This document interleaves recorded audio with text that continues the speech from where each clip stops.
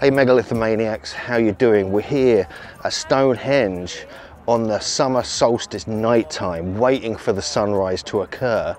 This is on June the 20th, 2024, going into the 21st. Over there we have the moon, which is also earlier, it rose, and it marks the 18.6 year, or very close to it, the most fullest moon that we have near this great moon cycle, this metonic cycle, which is also recorded at Calanice. But we're going to go into the stones, we're going to hang out with some druids and see what activities are going on here. So let's go and check it out.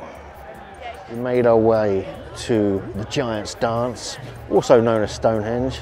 And I'm going to show you around just so you know what it's like to be here on the summer solstice. It's quite spectacular, whether you come here just as a kind of hippie or pagan or just a civilian or megalithomaniac, and you can actually enjoy Stonehenge, get inside the stones. It's all lit up really beautifully with strange blue lights and fairy lights and stuff like that. And you can even get, you know, cheese on toast here as well, just over there, and burgers and pizza. It's well worth coming. It's a very family vibe. There's no alcohol, no drinking, no drugs allowed. It's all kind of quite relaxed. And there's not many people here. You know, it's really not many. There's only a few thousand here, maybe 5,000, 6,000. Usually there's 10,000, 20,000 even, where it really peaked. And yeah, so let's get in, let's have a look around. It's nighttime now, but you can actually get in from 7 p.m, so you can actually observe the sunset. This is the official entrance to Stonehenge. This is the way you're supposed to come in. And you walk along here behind me, and you go that way towards the stones. I come in a different way because I'm local. So just behind me here is the heel stone, the one that orients to the summer solstice sunrise and the winter solstice sunset. In a few hours, the sun is going to rise in that direction, and the light will extend to this stone with the shadow going into the main circle itself. So it's pretty impressive. And there could have been two here, one on either side. And that's where the sun rises, over in that direction there.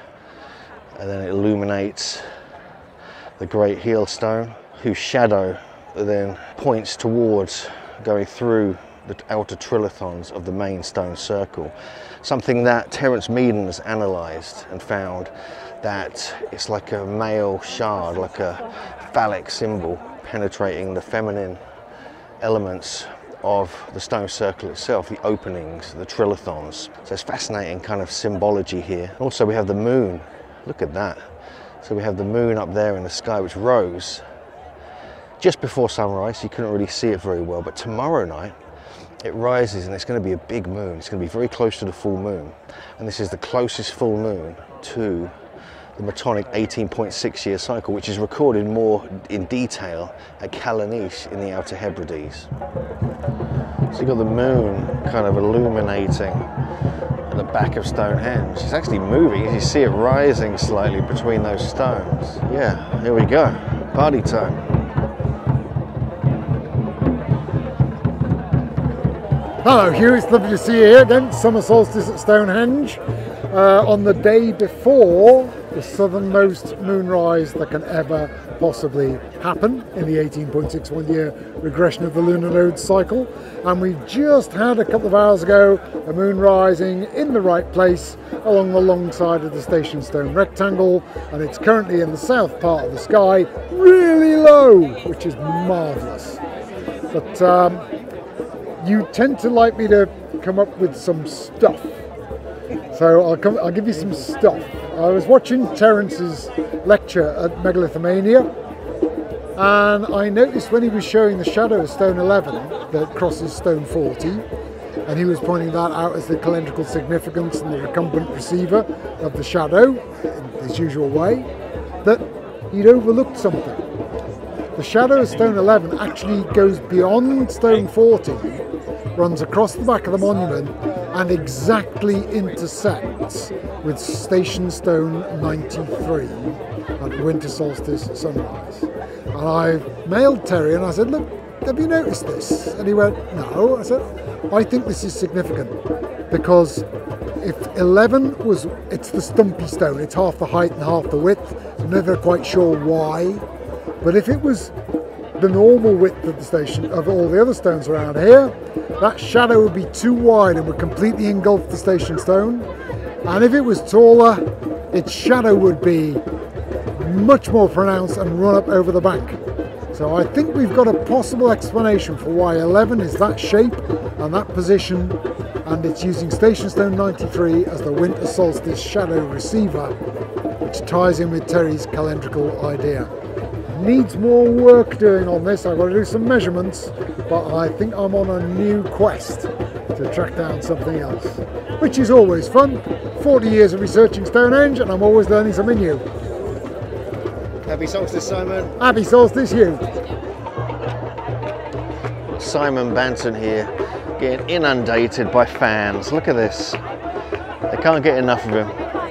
Oh yeah, there they are. Amazing. And just behind us there in the sky, we can actually see the moon. Look at that. So I was just talking to Simon about the moon and about how we're at that point of the extreme southerly point of the 18.6 year cycle. So that's pretty impressive. And then we have the moon there behind us. We have all his adoring fans. And for those interested, Simon Banton is giving a lecture on the 2nd of July in Salisbury. I'll put the details below, which I'm going to be going to. Check out the link to that below. And yeah, it's all happening at Stonehenge. We come round to the other side of it now. Wanted to show you a couple of things. We've got the striations on the stone just behind me there. But I think the most impressive thing I've seen so far are these bright colours. It's like a disco here tonight. So yeah, it's all happening. I mean, there's no electronic music allowed. There's no like anything artificial like that, but they allow people to drum, unfortunately. You know, so there's tons of drummers making tons of noise.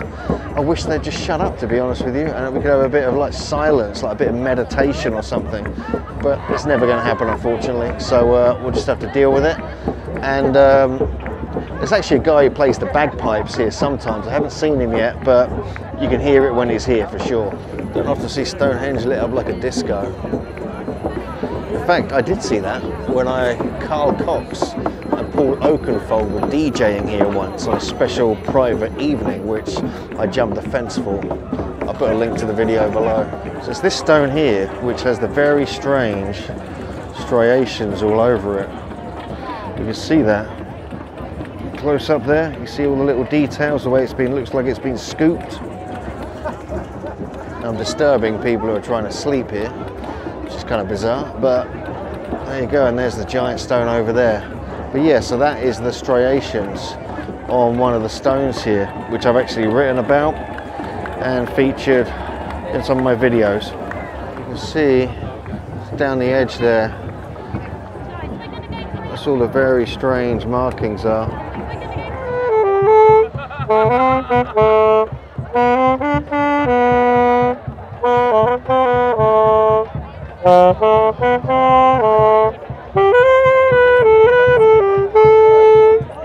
That's the half-height stone that is not tall enough and not wide enough, so it's marking a different thing. And it's on this is the stone that Simon Banton talks about, where the shadow on the winter solstice hits one of the station stones, so it forms a shadow alignment. And there we have the moon behind it. So that's the area you kind of come in from over there to the west, and then as you walk in you can get pizza, burgers, cheese on toast, and Angus, which is steaks and burgers. And over there we have the Hare Krishnas, and then further over there we have a load of big stones in a field. Stonehenge.